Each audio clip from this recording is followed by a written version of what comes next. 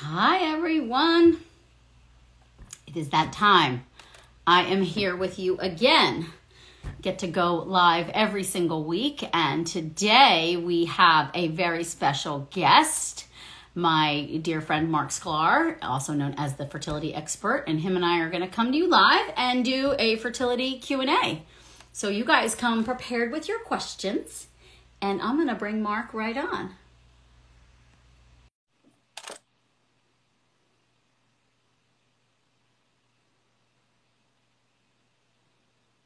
Hi.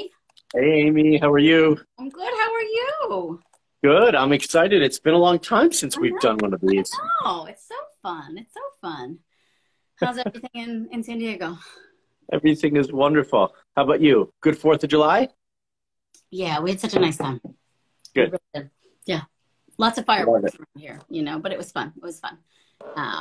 Yeah. So let's see. That's Did wonderful. we get questions that you saw on your feed at all? No, did I? I don't think I saw any questions. So we're just going to let you guys start rolling in with some questions. What do you want to ask Marc and I?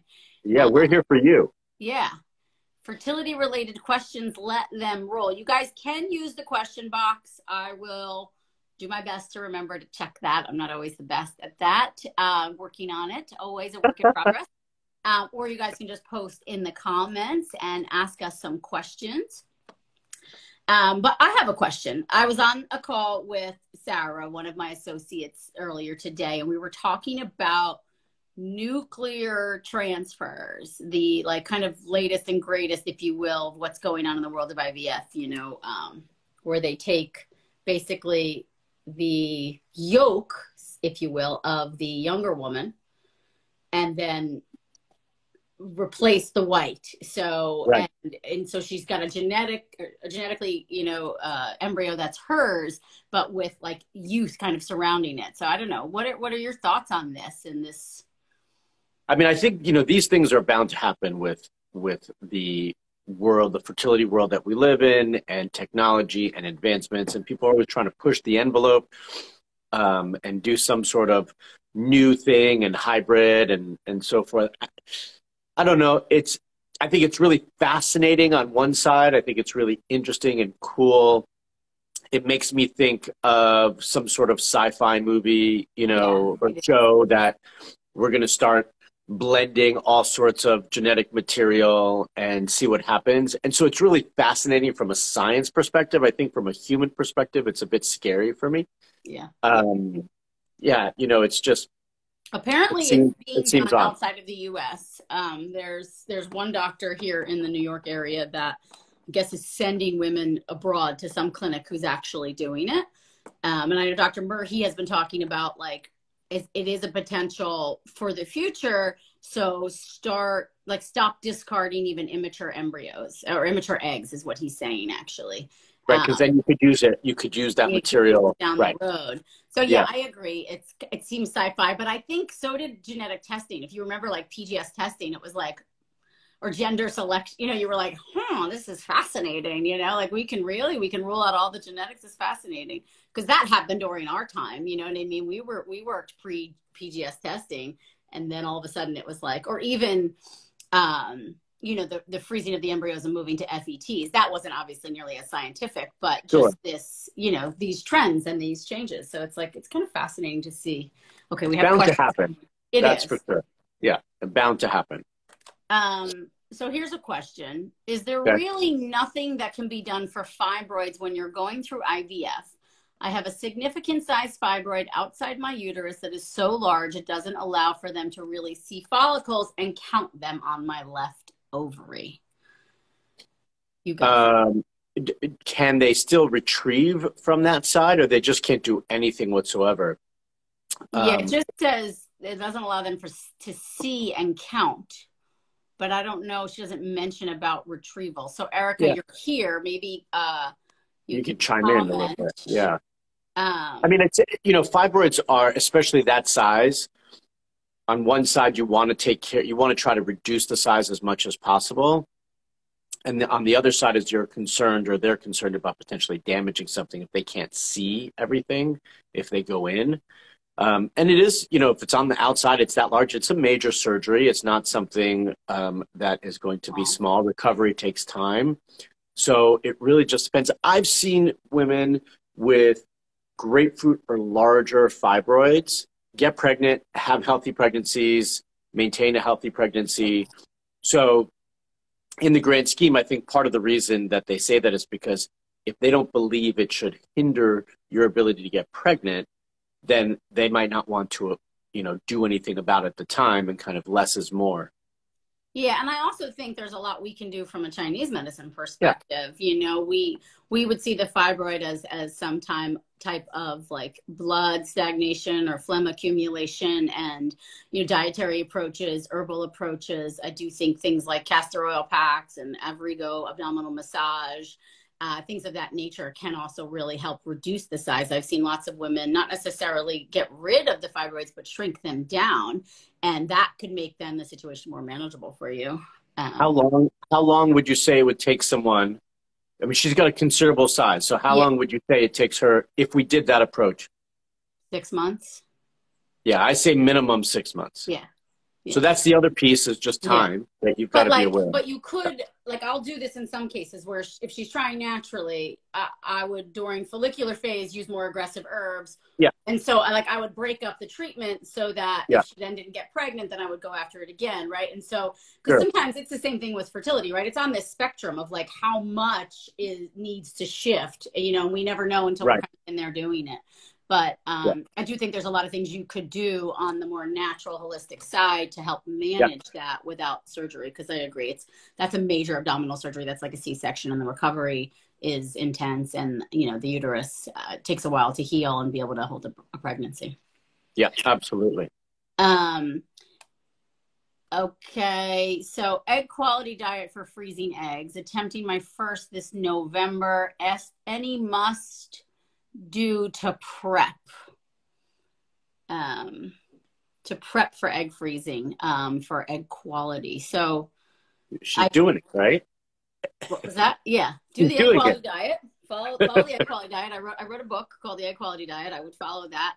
I do think actually, like I had an interview yesterday, and I pitched to the journalist. Actually, I was like, if you ever want to do a story talking more about preparing for egg freezing, which I had done a story a while ago, but and I know you talk about it too, but I think it's like a really important conversation to start having, as like, especially like all the world and everything that's going on and all the things of just like women are being really conscious of their fertility at a younger age. And so preparing for your fertility is really important. And so just because you're 33 doesn't mean, going and freezing your eggs is automatically going to render you like the best eggs possible, right? It's like you might have youth on your side, but there can be a lot of things that are in the way that could compromise quality, or even the way your body assimilates and utilizes the hormones. So I think, obviously I have it mapped out in the egg quality diet, but really just focusing on overall health and maximizing that from like all the perspectives, like energy and digestion and sleep. And what do you think Yeah, I there? mean, preparation is key. And the wonderful thing for her is, like she said, November. We've Yeah. got time. You've got Mm-hmm. time. So you're being proactive, which is what we love to see. And you're on top of it. So all the things you're doing now, following that diet, changing your lifestyle, taking whatever supplements you're taking, all of these things are good. That's preparation. That's what you're doing that now. So I mean, without knowing your case, I don't know that, I would say do anything different. I would just say do that, stick to that, and be good with that between now and then. And for all those women, like you mentioned, who are thinking about FETs or freezing embryos or eggs, or want to just have a plan, like Mm-hmm. the plan is to start to address your health and your hormones and your reproductive health now, before you ever get to that point in time where you're behind the eight ball, right? Like you want to be preventative and proactive. Ahead of the game. Yeah. Um, Where do you okay. see these questions? I don't see any questions. Oh, I guess they're probably just on my side. People are posting them. So like in that question box, I wonder if you can see the question box on your side. I skipped someone. Do you think that taking prednisone could help during stim cycle if you have Th1, Th2, and NK cells elevated? I mean, my short answer is yes.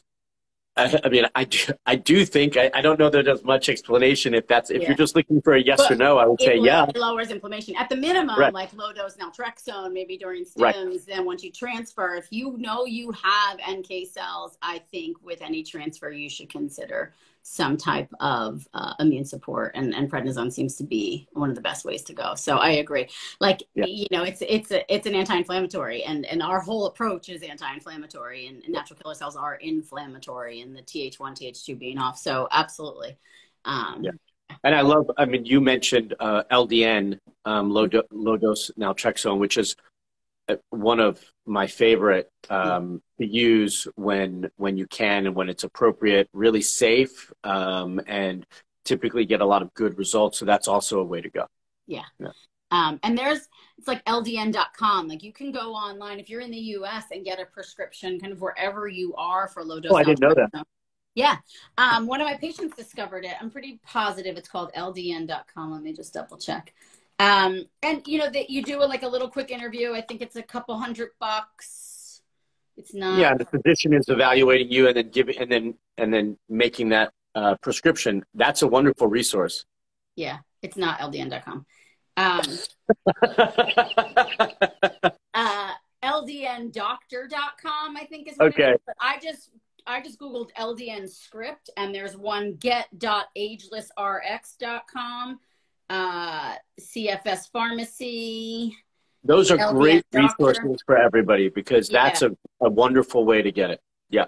Well, I said this the other day. It came up of like, someone was like, is it safe? I'm like, I'll tell you this. Like, what kind of got me looking at it more was, you know, there's this, I have a lot of physicians, female physicians in my practice who are trying to conceive in their 40s.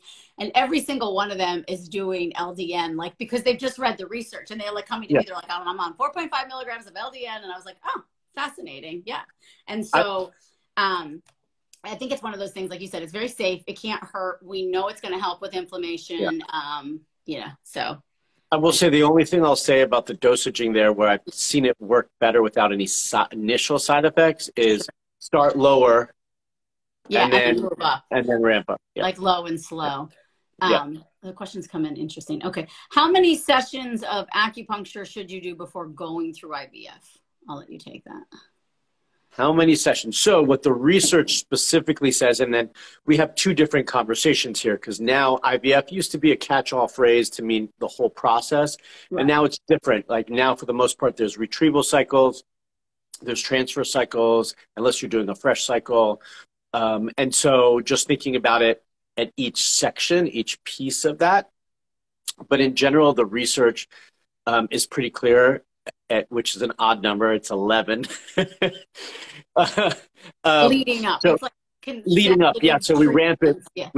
Yeah. So we round it up to 12. So it's not about necessarily spreading them out. If you're going to do it once a week, that's 3 months. If you have less time, then you're doubling up, sometime per week. And we get calls, hey, I'm 3 weeks out. What can I do? And that's where we see you more frequently and recommend that more frequently. So that would be before retrieval, and then also before transfer. And then additionally, there's the transfer day treatment as well. Yeah. Agreed. That's like, it's the newer research is interesting that it's like the more consistent acupuncture in the lead up to the cycle is actually the most beneficial, not just doing the pre and post, although we all still do those and find them highly effective as well. And the fertility doctors love us for that, right? Okay, let me go back here. So, tap to answer the question. Oh, I see. This is interesting. Look at that. So now, can you see the question, Mark? I can see the question. On there? Oh, yeah, I can see the question there. But I was looking now that you told me where you were seeing. So. Oh, okay. So we can. This is interesting. I have a little Q&A thing that popped up on my screen. I've never done it this way. I like it. So ERA was done at 127 hours of PIO, which is progesterone. Does it have to be done right at 120 hours? So if it's, now I have to go back here. No, you can't see it. So if it's receptive, does it matter when it's done? FET was done at 125.5 hours. Yeah, so it does matter when it's done. Yeah, so when you get the or not when you, but when the doctor gets the report for the ERA, they don't usually say, oh, it needs to be done on this specific hour. They're giving you a window of time. It's an hour's window. And that's where they say you are receptive in this window of time. And as long as it's done in that window of time, then you're fine, which it sounds like it was. Yeah, exactly. Yeah. Okay, I did the fibroid one. Okay, failed FET, PGT normal for AB, PIO, and prednisone. Have done all the tests. All is normal. What should I do next? That was a lot to take in. I'm trying to find it so I can read it. So, I mean, I'll start and then you add in. It's like, I think I have a couple questions right away. Oh, I see it. Okay. The first failed? You know, because that could be just not every IVF transfer takes, and you could be doing everything perfect. Right. If it's not the first failed and you've done this protocol now more than once and it hasn't worked with a PGT normal, you know, I'd do some further testing. I'd consider endometrial biopsy if you haven't already had it, or the Alice and Emma test for looking for endometritis. Or the ERA. The ERA, you know, there's the Receptiva too, to see is there, you know, endometriosis, you know, things like that, to see even I would consider, I mean, it depends on the case and kind of all the other things. Like, we'd be looking at you full picture if we were with you in the clinic or coaching you. But if there are signs or symptoms or previous history of autoimmune conditions, I might consider something like the Prebune testing, you know, just to kind of rule out any other inflammatory issues or immune issues that are going on that are preventing implantation from happening. Yeah, I mean, all the right things. I'm always skeptical, and I'm not saying this is a something on you when you say this, but I'm always skeptical when someone says to me, I've done all the testing and everything's normal. I agree. So, and it's not you, because then I'm like, send me the testing. And then I'm like, oh, they didn't do this, and they didn't do that, and they didn't do this. And how much prednisone did you, maybe you should try adding the baby aspirin. You know, there's like so many things. There's so much nuance to it. Yeah. 100%. And it's frustrating for us because, you know, you're in the middle, if you will. The doctor says, oh, we've ruled out all the clouding factors. And then you'll send the test to us and we're like, you didn't check this one or this one or this one. Right. And so it is this kind of game. And I feel sorry for you that you've gone through it, but keep digging. I think another great book to look at is Your Body Baby Friendly? I do think there's some really useful information in there to educate yourself and bring that to your doctor as well, too. I do think the egg quality diet, like, part of what is really helpful about it is reducing inflammation, regulating the immune system, which can also, in essence, make the uterus more hospitable and help with implantation as well. Yeah, absolutely. Okay. My left tube has fluid and is blocked. What can I do other than removing my tube? I'll let you. I mean, certainly if there's fluid, and more specifically that fluid is coming into the uterine cavity, that's a problem. I mean, I would personally first start with before we decided to remove it, I would start with some acupuncture, some herbs, some supplements, change your diet, really things that would reduce any inflammation that might be causing, and then see what's going on, reevaluate it. And at that point, if it's still there, then maybe at that point, you know, it does need to come out, because that fluid coming into the uterine cavity will definitely impact implantation and be a problem. Yeah, 100%. So yeah, I agree across the board. Okay. There's another one. To read the whole thing here, though. Sorry. I'm 43. I've been experiencing perimenopause symptoms and wondering if I will have to do IVF in order to get pregnant, or is there still a chance I can get pregnant on my own?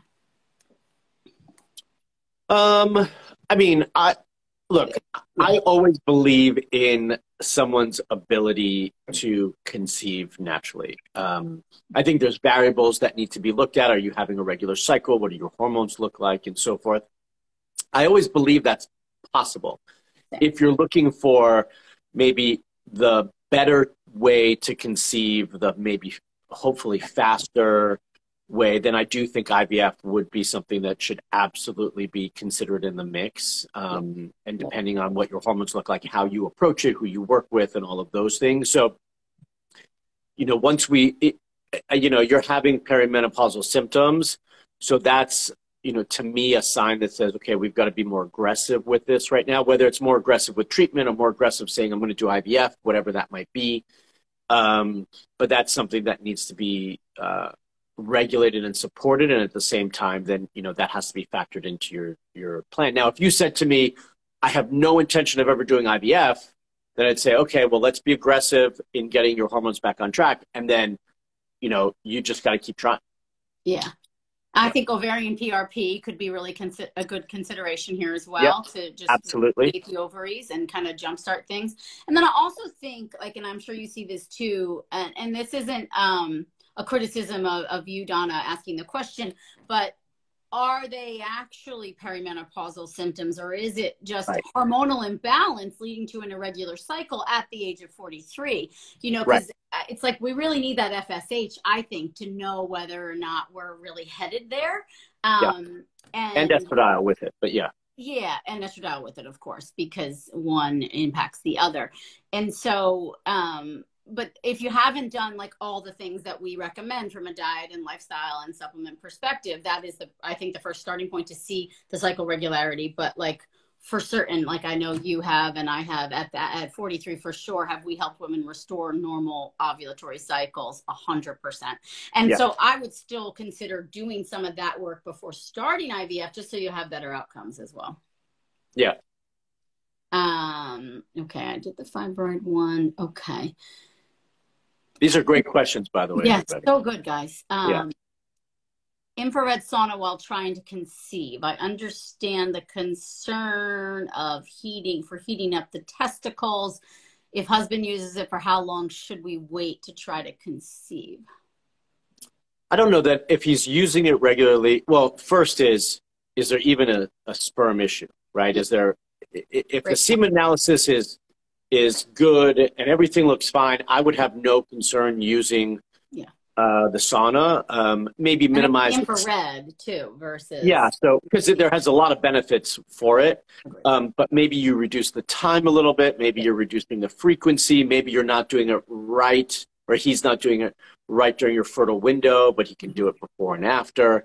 So I think there's ways to work that in. Now, if his sperm quality is really poor, I'm taking two extremes, really poor, then that might be cause to pull back for sure and see. But on the same token, the infrared might be beneficial. So it's hard. I think we've got to look at the whole picture. But I think reducing time, reducing frequency is kind of the safe way to do it.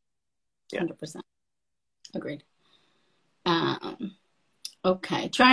Trying since 2019, POI diagnosed in 2016, had a child with my own eggs in 2018. So should be POI diagnosis. I've done the egg quality diet, supplements, ovarian PRP in February, fertility acupuncture since 2019. Haven't gotten any eggs during IVF since March. Anything else I can do? So, and she's 39. Yeah, I mean, look, I often question the POI diagnosis. I don't necessarily, I don't always find it to be an accurate diagnosis when I evaluate things. So that's the first question I would have. The second question is, it seems like you've been pretty aggressive trying to make all these changes. Who's guiding you on all of that? Because you might need to take a step back. You might need, if you've been on all these things for a while, you might need just to reevaluate and take a slightly different approach. So it's a hard one to answer without really diving deeper into the case. Agreed. And I also another thing, I feel like it came up a lot. I was just in my private group doing office hours this morning, and this conversation comes up a lot. And I think from an emotional perspective too, of stepping back and just saying but am I going to stop? You know what I mean? Or what am I willing to do moving forward to maintain my health and give myself and my fertility the best chances possible without maybe trying too hard or like letting that lead. And so having that really honest conversation with yourself of, even though it hasn't worked yet, are you ready to walk away from trying for this second child?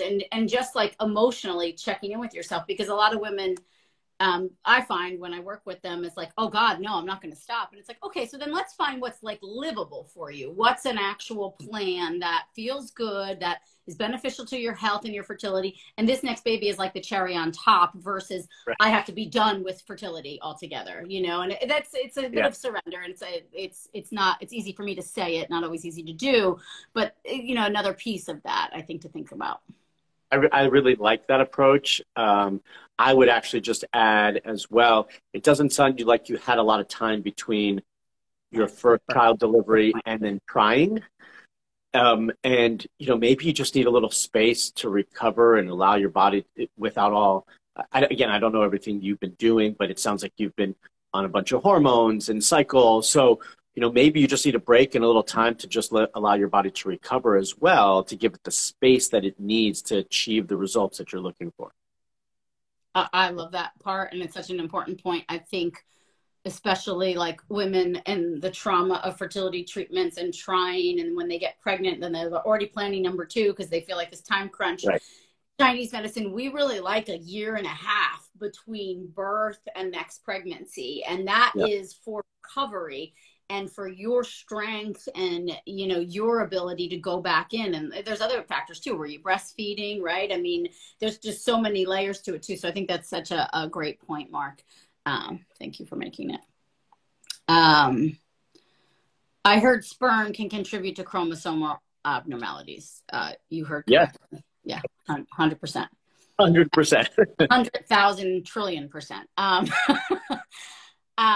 41 had one egg retrieval, 10 follicles, but when I woke up, I only had 5. They said the other 5 had gooey-like substance in them. They said it was endometritis / endometriosis with a question mark. I don't remember which one. I would assume endometriosis. So it probably, I don't know if they would call them chocolate cysts or something like that, but that's interesting. Yeah, because you don't normally see that with an egg retrieval. No, gooey-like substance. Perhaps they saw other signs of endo when they were in there for the retrieval, although it's, you know, they're not really looking around that much. I'd be curious to read the report. The report, I agree. Yeah. It definitely is endometriosis, though, is what they said over endometritis. I would assume, because endometritis is in the uterine lining and usually is a bacterial infection or something of the sort, or a microbiome imbalance. So yes, there's a lot you can do to manage endometriosis. You know, Mark and I both have a ton of information on that. But I do think we both firmly agree that like some kind of autoimmune paleo style diet, like good quality fats, protein, low inflammation, acupuncture, Chinese herbs, you know, castor oil packs, all of those things to really improve circulation and blood flow as well to the ovaries can be really helpful here. Yeah, absolutely. Look, it's a big drop off from 10 to 5, so I understand the disappointment with that. But I'd also look at the sizes of all of those. Like if those were the ones that were on the smaller side and more immature, you know, maybe they wouldn't have made it anyway. And so we're just counting them because we want to have a higher number. But the reality is you would have ended up with 5 anyway. So it just depends. Yeah, and fertilization rate, right? Like it really comes down. You could get 10 and only have fertilized, you know, so it's like the attrition is painful, but it's pretty common to cut off like that, you know. And so it is 12:32. How much time do you have left? Because there's more questions. I've got time. I'm good. We'll go for like another 10. How about that? That's fine. I just want to, I feel like they're coming in kind of erratically. I want to just, like I want to honor the people who posted them first. You know what I mean?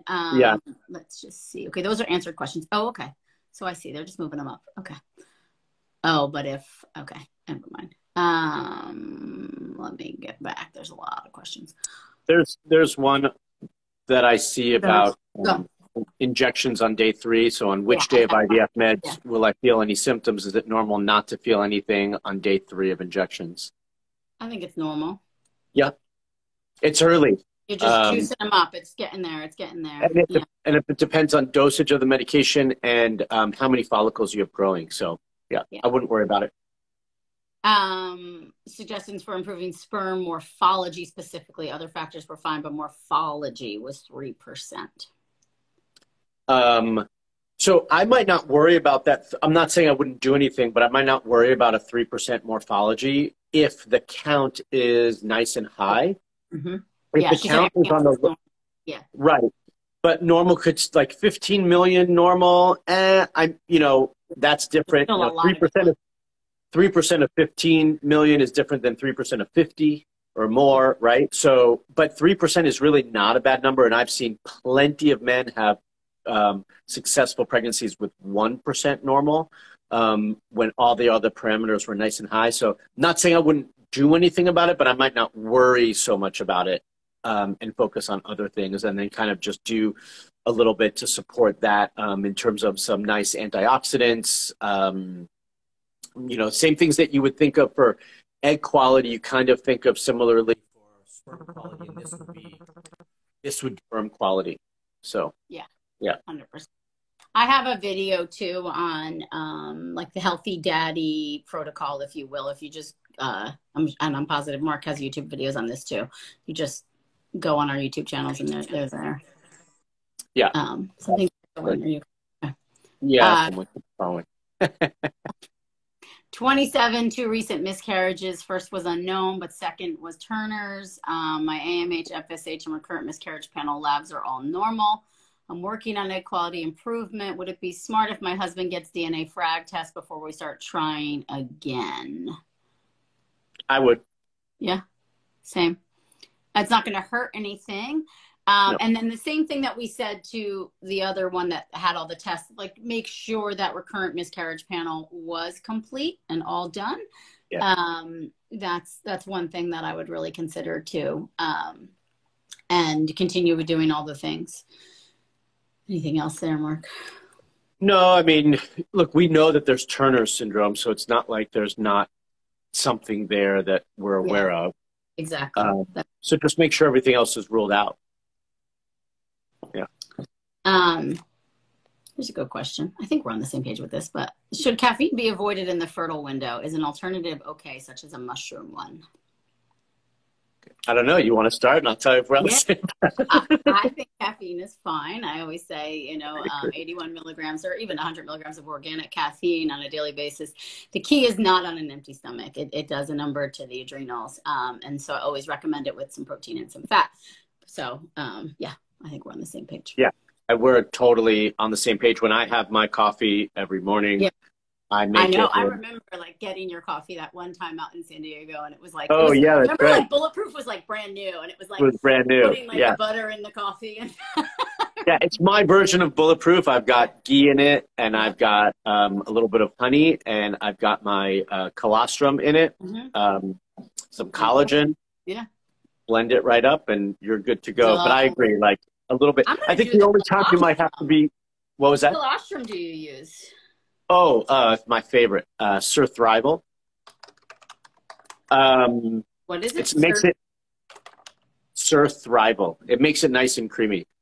The only time to be concerned about the caffeine, I think, is if you've had recurrent pregnancy loss. Then I might pull back a little bit more. But other than that, like you can have some caffeine. I agree with Aimee, and I want to stress the point she said. She's organic. Coffee beans are highly sprayed, full of chemicals. It's a really important crop, and so they want to make sure that it survives and they make money off of it, which means chemicals and Roundup and pesticides and all that sort of stuff is used heavily. So you really want it to be organic as much as possible so that you're not getting those chemicals and toxins. Yeah. Coffee has one of the highest pesticide loads and does a tremendous amount of damage to us. So only have it with organic and with protein and fat.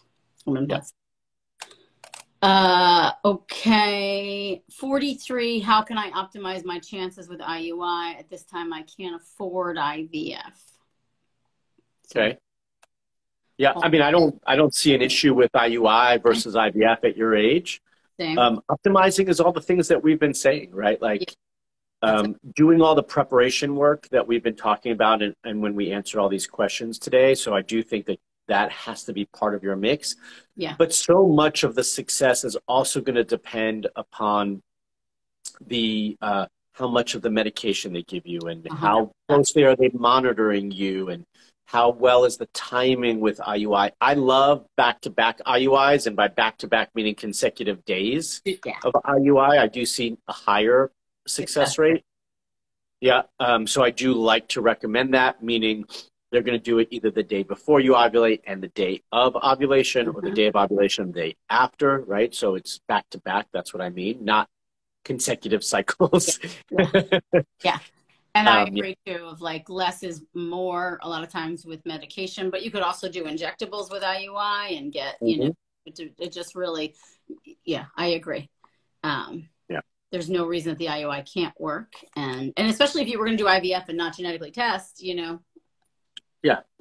And sperm quality becomes uber important here, because the sperm, so make sure that's being supported, and you've tested, because that sperm have to be able to swim to get to where they want to go. So um, okay. Thoughts on red light therapy panels like Juve? How long each day? Is there any caution during the luteal phase? yes. So we've been using it, not that specific machine, in our Right. practice since January, um, and seeing some nice results. You It's using the that one? Yeah, What's yeah. the So the low light yeah. level, low light LED.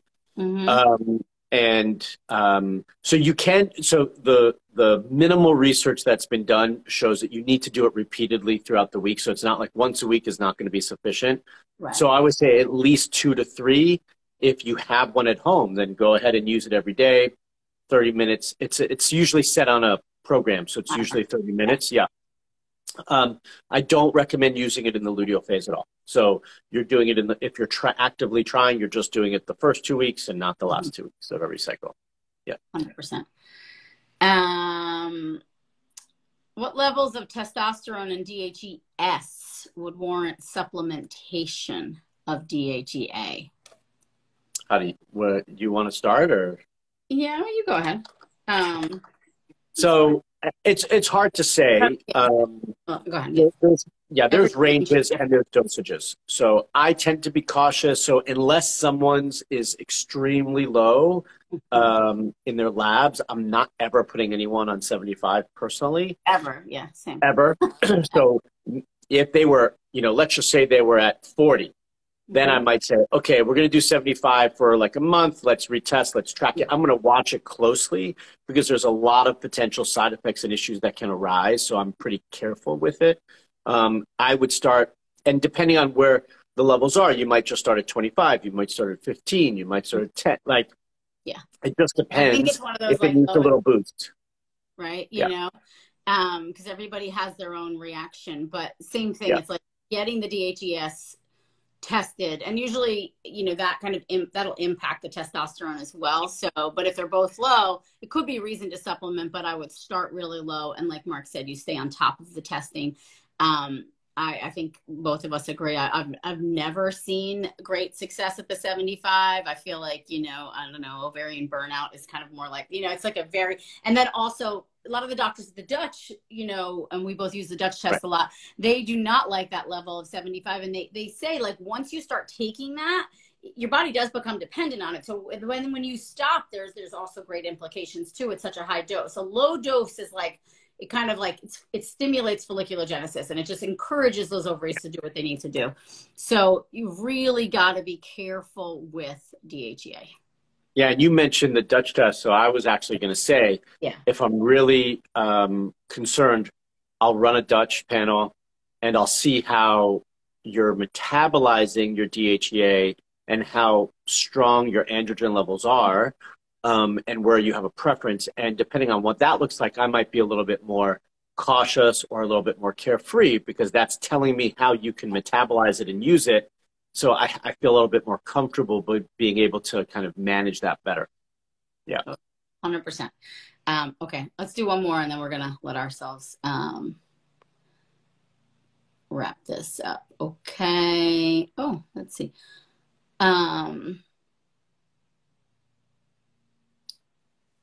Husband is a competitive cyclist. I've had 2 losses. I have Hashi. It's managed with meds, supplements, diet, acupuncture. Ari, the husband, does wearing tight cycling gear and working out for hours at a time play negatively affect male fertility? So, yes, but the question yeah, becomes, sperm what if analysis. what are his labs showing, right? Like if his semen analysis looks fine, his DNA fragmentation looks fine, like there might not be any real concern. And you mentioned several things Yeah, that you already know on your side that we know can be impacting things. 100%. So, yeah, I Yeah, mean, you can have you also do a looked test and ask him. yeah, the immunological testing? That's the one thing I would Yeah, recommend for you, especially knowing that you have Hashi's. Um, that's yeah. So agreed. Oh, across the yeah. board. Um, And you can also ask him, like, is he willing to give you like 3 months or 6 months of not just to test it out and see. and see and go from there. Meet in the middle someplace. Yeah, 100%. Okay. Yeah. This was amazing. Let's do this like once a month. I love it. I love it. This was fun. Yeah, it was so fun. Okay. You go enjoy your day. You And too. everybody else, thank you so much for the amazing questions. We loved it. And Mark and I will do this again soon and continue to support you guys so you can bring home that dream baby. Yes. Okay. Thanks everyone for joining. Have a Bye-bye. wonderful Thursday. Bye. Bye. Talk to you later. Okay.